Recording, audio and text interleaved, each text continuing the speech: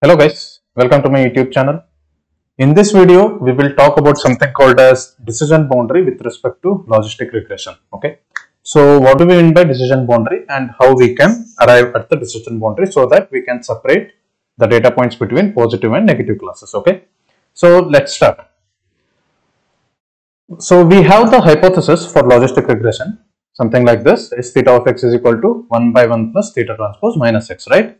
So this is also called as our sigmoid function, right?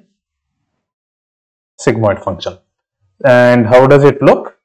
So if we just draw it,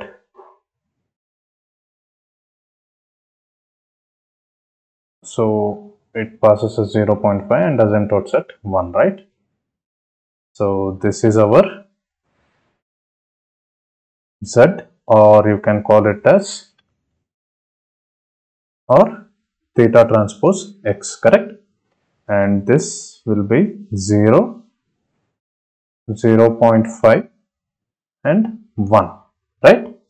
And this will be g of z or sigmoid, correct? So this is how a sigmoid curve looks like. So let's say a general assumption with logistic regression is we set a threshold, right? So if the hypothesis h theta of x is greater than or equal to 0.5, we predict the data point belonging to class 1. If hypothesis is less than 0.5, we predict data point to be belonging to class 0, right? So with this assumption, if you just look at this, graph, when this g of z, right, or this particular 1 by 1 plus e power minus theta transpose x will be greater than or equal to 0.5. So when theta transpose x, right, or z, if this is greater than or equal to 0, correct, greater than or equal to 0, then g of z will be greater than or equal to 0.5, correct? So in other way, if theta transpose x or z less than 0, then g of z will be less than 0.5, correct? So you can see it here, right? So if it is greater than 0, z or theta transpose x, our g of z will be either equal to 0.5 or greater than 0.5, correct? But if theta transpose x is less than 0, the value will be, the g of z will be less than 0.5, right? So that's what I have written here. So this is based on the assumption, and there is an assumption, and the assumption is if our hypothesis is greater than or equal to 0.5, we predict it as belonging to 1, otherwise we predict it as belonging to 0. Okay. Now let's say we have a data point like this. So let's say we have two features, okay, x1 and x2, okay, and based on this we will have our data points.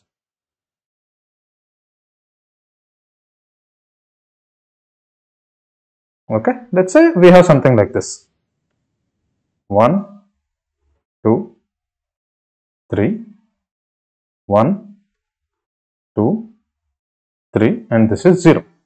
Okay, now we want a line which separates these two data points so that our algorithm can predict any given data point with x1 and x2 features, whether it belongs to positive class or negative class. Okay, so let's say we have a hypothesis like this: h theta of x is equal to g of theta 0 x0 plus theta 1 x1 plus theta 2 x2, right? Because we have two features, it's up to theta 2 x2, right?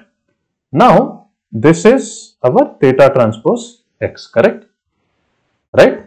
Now let's say we will learn our parameters theta 0, theta 1 and theta 2 by applying gradient descent, and we arrive at values something like this: theta 0 is minus 3, theta 1 is 1 and theta 2 is 1. Okay, so if this is the case, then according to this formula, the above formula, if theta transpose x is greater than or equal to 0, then we predict it as belonging to class 1, correct? So how we can write that? Using this hypothesis and with this learned parameters, right? So this is our theta transpose x, right? So theta transpose x should be greater than or equal to 0 in order to predict our data point to be belonging to class 1, right? So what is our theta transpose x? It is theta 0 x0 plus theta 1 x1 plus theta 2 x2.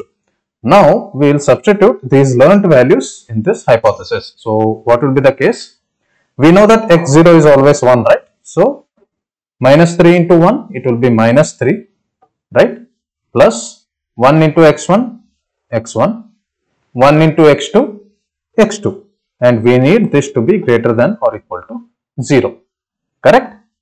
Now, if you just move this 3 to the right side, it will be x1 plus x2 must be greater than or equal to 3, right? So this is our equation that we have arrived after learning the parameters. So what is this equation? This is an equation of straight line, correct? Equation of straight line.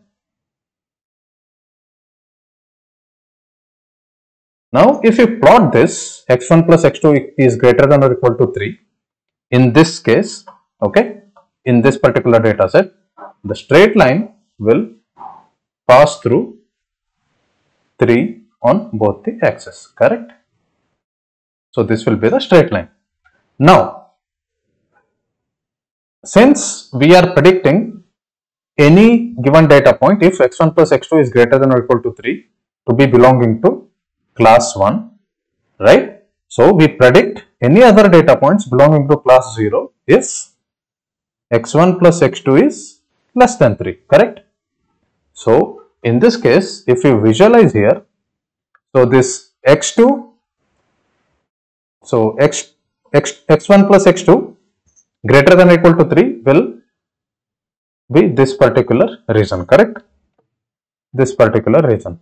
So everything beyond this line towards this side will be x1 plus x2 greater than 3, correct? And whatever data point lies in this particular area will be predicted as belonging to class 1, right?